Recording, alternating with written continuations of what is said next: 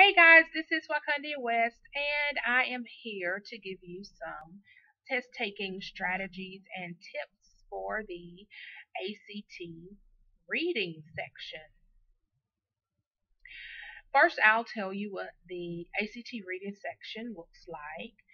This particular section has 40 items that must be completed, and you only have 35 minutes to complete this section.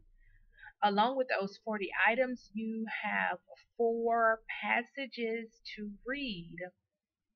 Um, After each passage, you have 10 questions.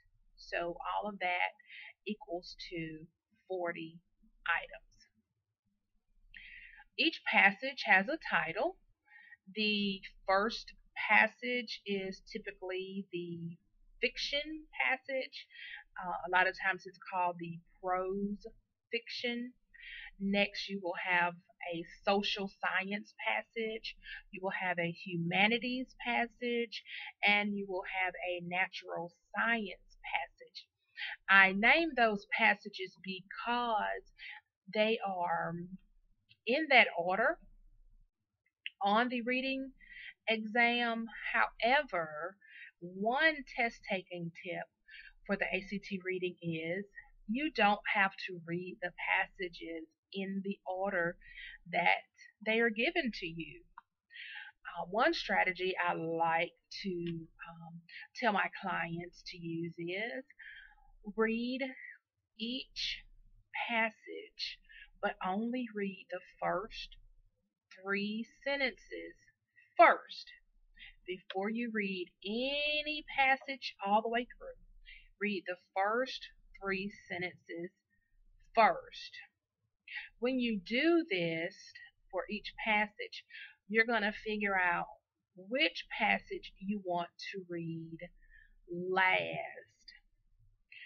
Basically, when you read those first three sentences of each passage, you'll know, it'll just jump out at you. You'll know which one is going to be the most difficult to read, or the one that you are not that interested in reading.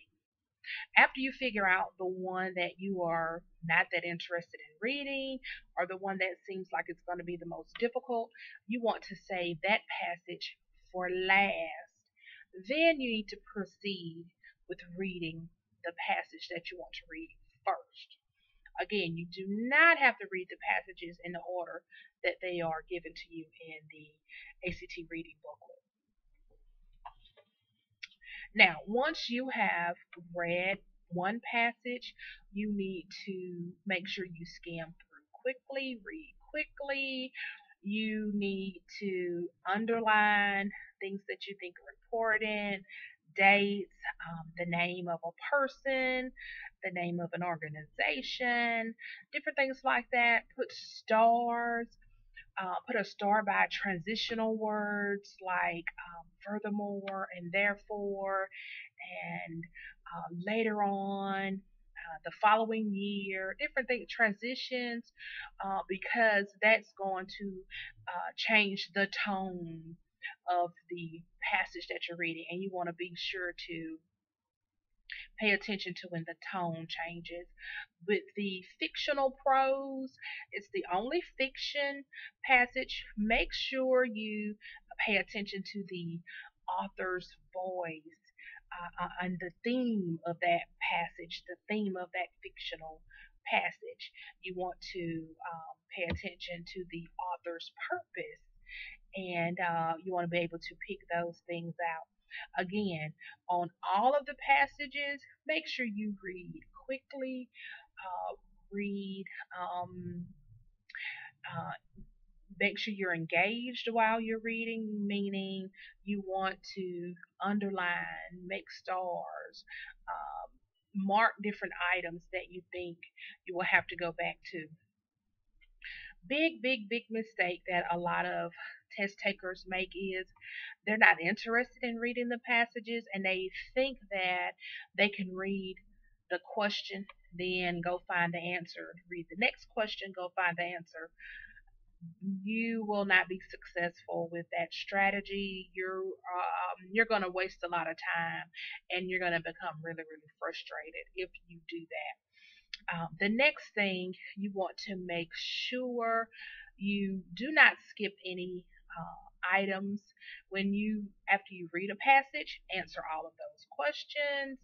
If you can't find the answer, make an educated guess and make sure you keep moving right along. You don't want to waste a lot of time on any particular item. Again, save the passage that you think is going to be the most difficult, save it for last, or the passage that you're not really interested in reading, save that one for last. What's going to happen is those first three passages that you read, you want to do your very, very best job on those three passages, and that's going to hopefully give you 30 points. You want to get as many of those right as possible on that reading section of the ACT English. Again, remember you have 40 items, you have 35 minutes, and you have four passages to read. And remember, when you're at home prepping for the ACT reading, make sure you are timing yourself. Set the timer on your clock, your watch, your cell phone. It doesn't matter. Again, you have to time yourself. There's no reason to prep for the ACT if you're not going to time yourself. Remember, time is of the essence, and you that's how you need to practice when you are prepping for the ACT. I will be back to give you some more tips for the ACT Science, and ACT Math. I hope that these different tips and strategies have helped you. Be sure to come back to my channel for more test taking tips. Thank you.